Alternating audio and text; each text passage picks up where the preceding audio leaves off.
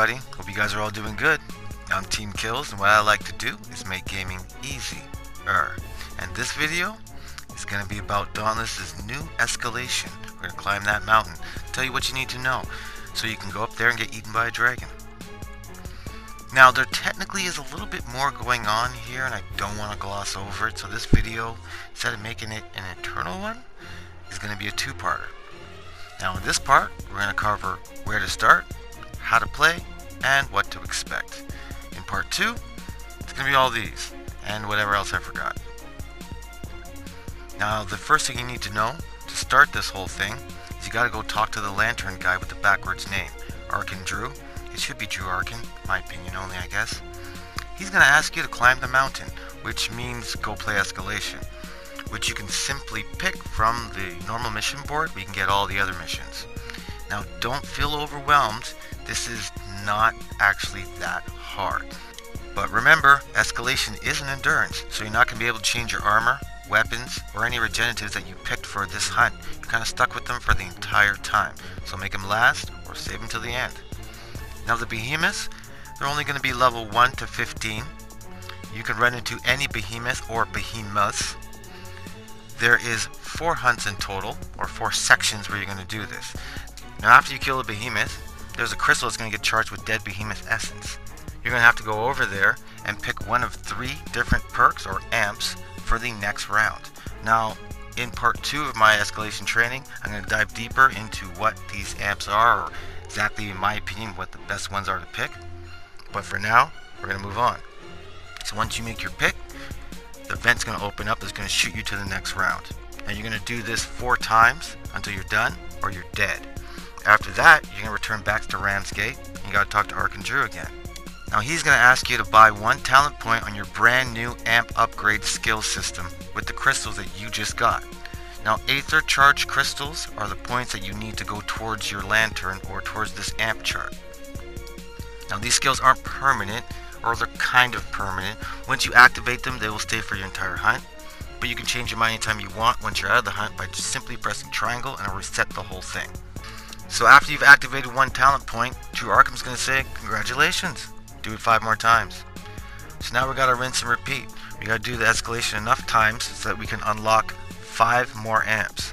Now once we do that, we've earned the right to participate in the level 10 to 50 escalation, which is going to be rough. This is the top of the mountain. This is where the dragon that eats lightning lives. Now, this is my main focus of part 2, mainly because there are some things that you need to know before you get there. He's tough, and you're gonna have to farm. You're gonna have to toughen yourself up, and while you're doing it, there's a bunch of things that I think we should mention, like ground effects. There are lightning circles that explode. There are these crystals that explode. There are dark gravity balls that, if left alone, will explode. We have snails, electrified snails that leave electrified slime trails, and they also shoot electricity balls. And these lightning puppies, rabid lightning puppies, I hate these things. I've even run into Boris's explosive baby bat bombers with the Helion. Like, that's not fair. But just like the trials, these are things we all need to watch out for. Speaking of watch out, very quick mention, there's a new heads up display. Here's the behemoth level. The health, it's always been the same. The new danger meter. And this is to show you what type of amp that you've chosen. Now, this is not a race. There is no time thing going on here at all. But the lower the danger level is, the higher the reward you're going to receive. So you kind of want to hurry. And also, the lower the danger level is, the tougher the next behemoth is going to be, or the higher level there's going to be. Now, that's a must when you're in the second part and you're trying to spawn the macaron dragon. I keep saying that wrong. So you don't necessarily need to rush, but don't take your time, and make sure to pick your friends up. Now, I've heard, or it was being said, that Shroud was broken. He won't be in the escalation until he was fixed. Well, I guess they fixed him, or that was wrong. I'm not trashing anyone's information, but he's here, so be careful. Which brings me to the last thing that I want to say before I wrap this up. It's the combinations of behemoth. Sometimes you're going to get some combinations that are kind of funny. These guys are, excuse me, running around each other. And then you're going to get some combinations that are, well, hard to handle. because there's so many different situations with this double behemoth fight, which are awesome, but it's kind of hard for me to say, go kill that one first. What I can say is, I know you might think it's smart to attack the easiest behemoth and kill him, get him out the way. A lot of times it's smarter or safer to get rid of the tough guy first. For example, what if the Nausicaa is one of your guys? You leave him for too long, he's going to make you regret it. He's going to mine the field with electric balls, and it's going to be hard to take care of the one that was easy.